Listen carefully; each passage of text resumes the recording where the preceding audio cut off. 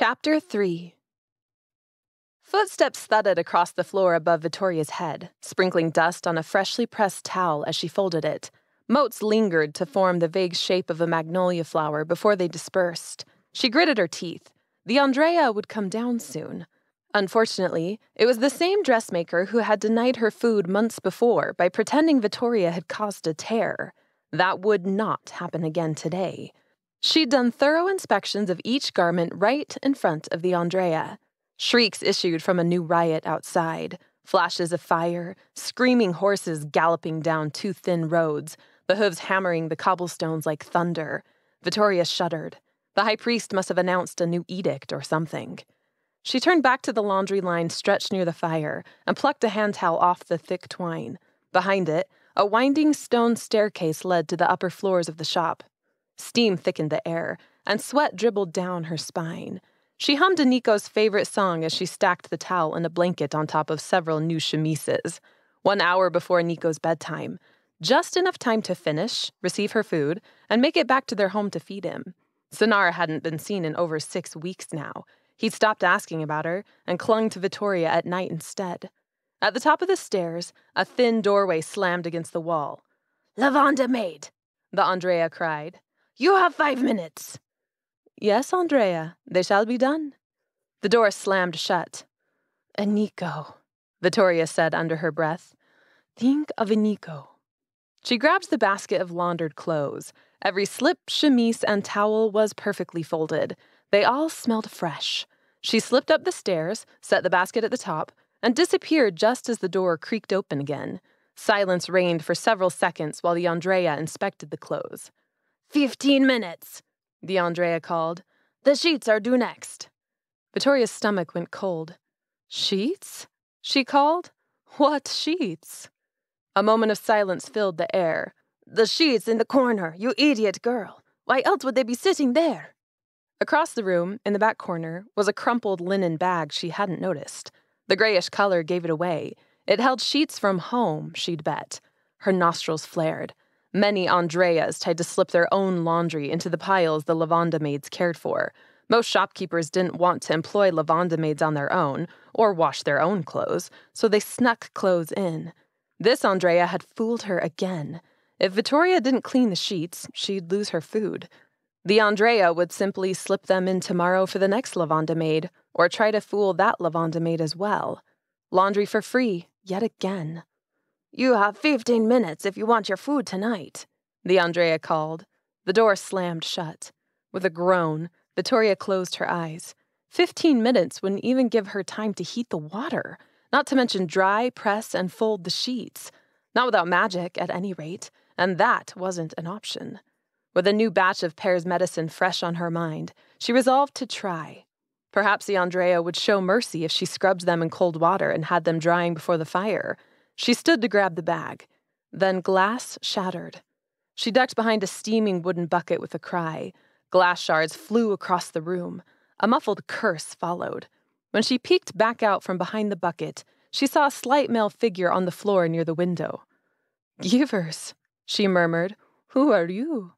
No one tumbled in after him, but the sounds of the riot grew louder outside. Running feet, shouts. Then the noise from the alley disappeared, leaving an odd silence. Vittoria peered at the figure on the floor. Stubby eyelashes, dark hair, dirty face, half of a beard on his sharp jaw. He was short, smaller even than her. Was he dead? She should call the Andrea right away. "Hello?" she called. "Are you hurt?" A groan responded. She advanced. Something inside her wanted to see the man's expression change. His hair darken further, his eyes swap colors. Because then he'd be La Salvatorra, that vague figure who protected her every day, fed her family, and haunted her dreams. She looked for him everywhere but saw him nowhere. His voice, however, remained in her mind, a solid, husky echo. Although she had no reason to believe it, she suspected his voice had been his own, sultry, deep. "Can I help you?" Another groan, this one more like a growl. She picked up a fire poker with a glowing red tip and swung it in front of her, just in case. Her brother, Anton, had given her enough self-defense lessons that she felt the confidence to step forward. Are you injured?" "Yes." The response came like a roll of thunder. The man on the ground gained his feet all at once, as if he hadn't just fallen through a window. The sudden movement forced her to leap back, poker ready. The man pressed the heel of his hand against his head and blinked rapidly. "You'll have to pay for that window." "Of course." She'd expected him to protest. Her eyebrows rose. "What?" "I will pay." "You will?" "I broke it, didn't I?" There was a warm quip to his tone, something familiar about his voice. He was oddly affable for someone who had just plunged down a hole and through a window. She peered at him more closely, something like hope building in her chest. She knew that voice, had tried to replay it in her mind countless times over the last 2 months, to hear a hint of it in the streets while she distributed food. He stared back at her. Where had his beard gone? "Forgive me, but did you have a beard just now?" His once stubbled face appeared clean-shaven. She hadn't imagined it, had she? A trick of the light, perhaps. But hope filled her. Was this La Salvatorra? Had he returned? He scrubbed a hand over his face, but didn't elaborate. Instead, another wince racked his features. "Yes." "La Salvatorra?" she dared to ask. He grimaced as he reached back. "Yes, I'm sorry. I didn't mean to make an entrance like that. The horses." Her heart fluttered for a second. Words filled her throat, then stopped as his features changed again. She lowered the poker. "You're hurt." "In my back. Glass, maybe?" "Turn around." He lifted one eyebrow, but obeyed. In all the weeks that had passed since he'd made himself known to her, she hadn't spoken to him again. Blankets, buckets, and medicine appeared at some point in her day. She gave it away to the needy. The bucket would disappear, and then she returned home, safe every time. In her mind, he was an elusive figure, an idea, a hope, a protector. La Salvatorra was safety. Now, he wore the loose white shirt of any worker on the street. Dust and soot marred the back. A shard of glass stuck out from his right shoulder blade, and a crimson stain spread across the material. A second stain bloomed just below it.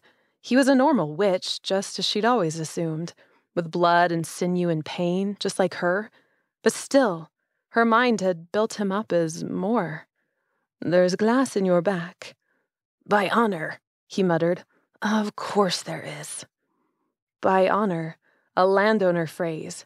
Their belief system revolved around the vague idea of honor as a guiding, governing force. They lived for honor, tried to die with it. It decided whether they advanced to their next life, which should, if they had honor in their current life, be a better one. His shoulders had grown while her thoughts raced. Why would he maintain the changing magic with her? Didn't they know each other? Although they never interacted, she felt as if they were friends.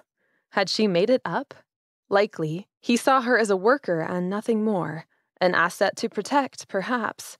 Setting aside a flash of disappointment at the thought, she set the poker down and motioned to a stool. "Have a seat. I need to pull those out." He obeyed without hesitation. "Thank you, Vittoria." The sound of his deep voice speaking her name made her stomach shiver. She fought back a smile and nodded instead. He might change his appearance, but his voice was the same rolling velvet. He sent a rueful glance at the broken window. Glass glittered on the floor like castaway diamonds. "Fix the window, please?" she asked crisply. "Of course." Seconds later, glimmering window panes filled the space. They appeared new, not weathered by time and dust. The glass on the ground glittered away until not a speck remained. Stunned, she stared at it for a full 5 seconds before shaking her head and turning her attention back to the task at hand. Magic. What a powerful ability. "Focus," she told herself. "You must heal La Salvatorra." Again. She stepped up to his back, where the blood stain formed a teardrop pattern. His hair had darkened into a deep ebony. Bronze skin, unblemished, flowed from beneath the white shirt now. Vittoria reached under a table and grabbed an old bucket filled with torn fabric scraps. She searched for long, thin ones, her tongue utterly tied now. What could they talk about? Nothing, maybe. What should she say? "Thanks for the food." Sounded trite. Too weak. "So, how is the grand plan to save the workers coming along?" Too searching. Too awkward. All of this was awkward. She studied the glass in his back as she tore a long strip of fabric in half with a vengeance. The sound of thudding feet overhead momentarily distracted her. She moved faster. "Forgive me if this is too presumptuous," he murmured, breaking the silence. "But why are you a lavanda maid? I've wondered for the last several months why you're not conscripted into a trade.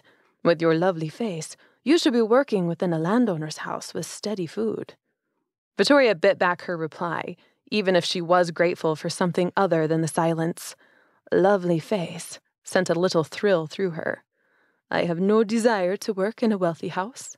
He lifted an amused eyebrow. "You don't want to eat?" "I didn't say that." The glass fragments embedded in his back would be easy to pull out. No doubt he had a spell to heal quickly, assuming no shards were left behind. The benefits of magic. He didn't even suck in a sharp breath when she probed the edges of one of the wounds. The squishy flesh trickled blood, which stained the glass a translucent red. "Is it because of your nephew?" She hesitated. How much should she reveal to him? There was little in her life to hide, and nothing he probably hadn't observed by seeing her home. "And Père?" He made a sound in his throat. "Tell me honestly," he whispered with a raw sincerity that caught her stomach. His mannerisms were more intense tonight, less affable and breezy, as if something weighed on him.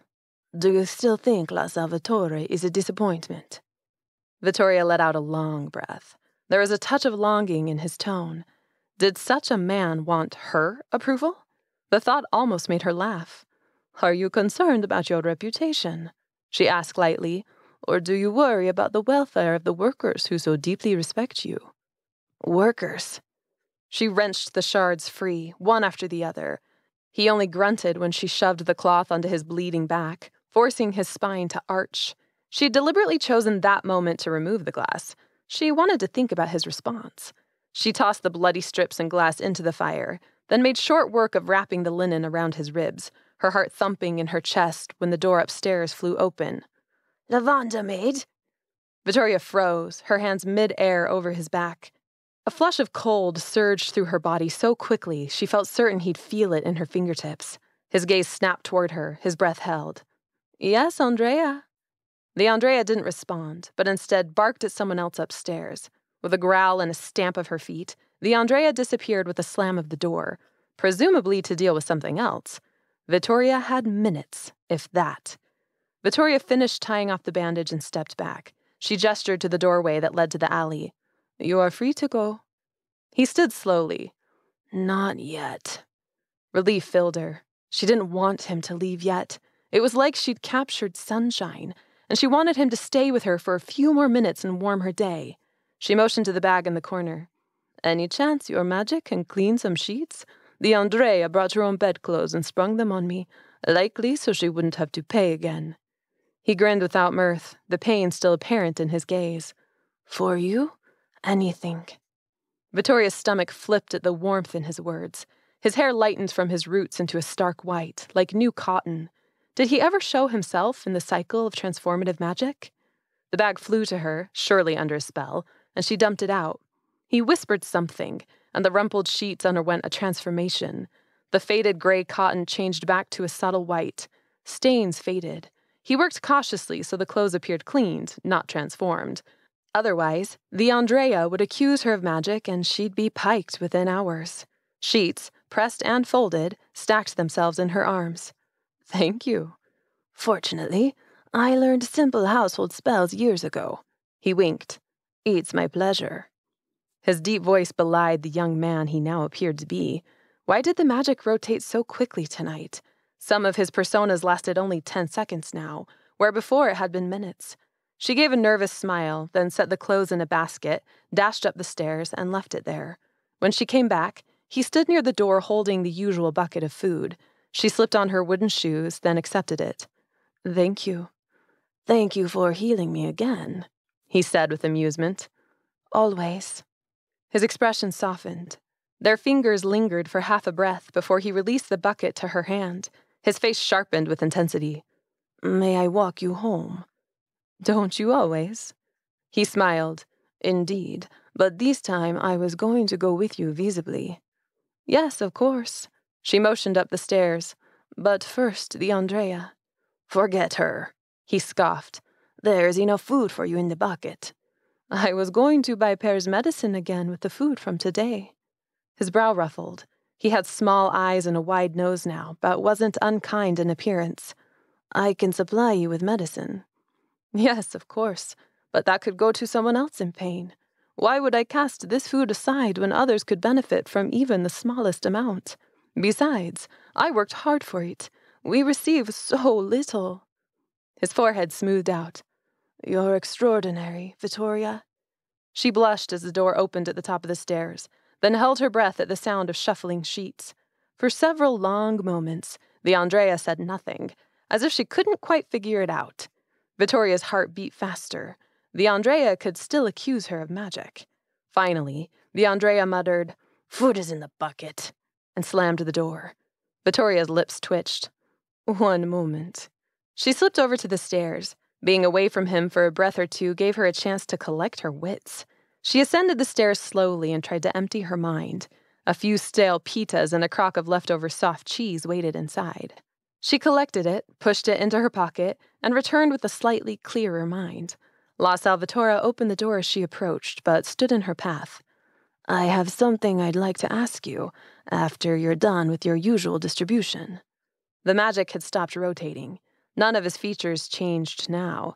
He was a thin-shouldered, middle-aged man, with dark hair and eyes and a beard that could have made him anyone.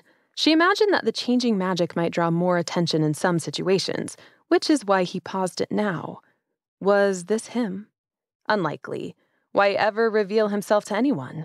It would be too great a risk. She felt breathless when she said, "Yes." He smiled, and it brightened his eyes. "Then let's go."